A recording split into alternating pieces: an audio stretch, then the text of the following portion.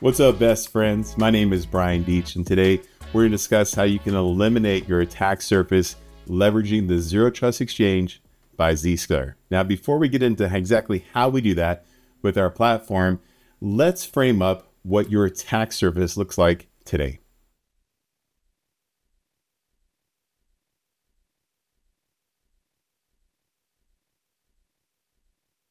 So here we have the quote-unquote modern architecture. By modern, I mean we just threw up a bunch of firewalls and VPNs over there.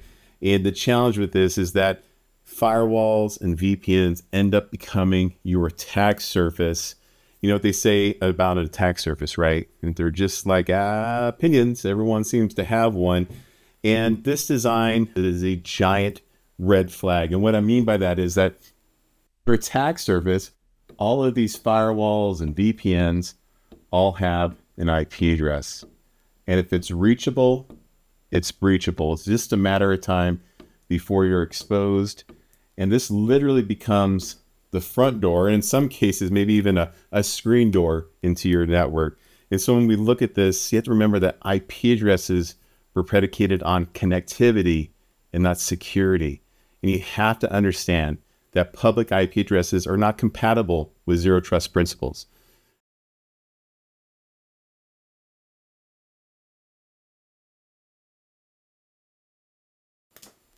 Alrighty, friends, we got old school versus the new school, or as I like to call it, rotten eggs versus freshly baked cookies. One is exponentially better in my opinion. What you need to know right here is that zero trust architecture is the solution when it comes to eliminating your attack surface.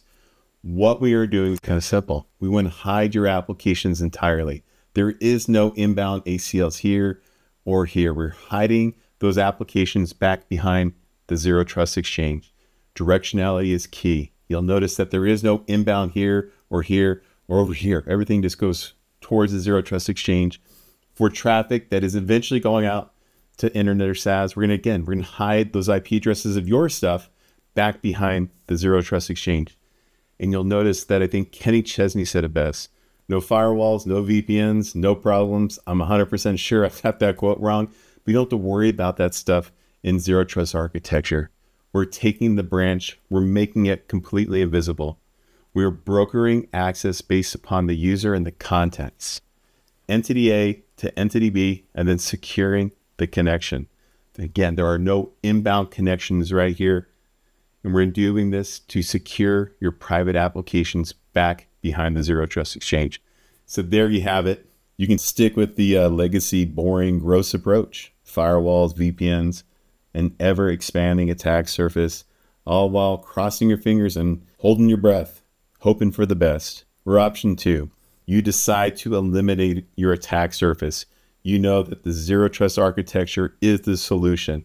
No firewalls, no VPNs. You verify users in context. You connect users to applications, not networks. No more inbound connections. You make an invisible branch and you secure those private applications.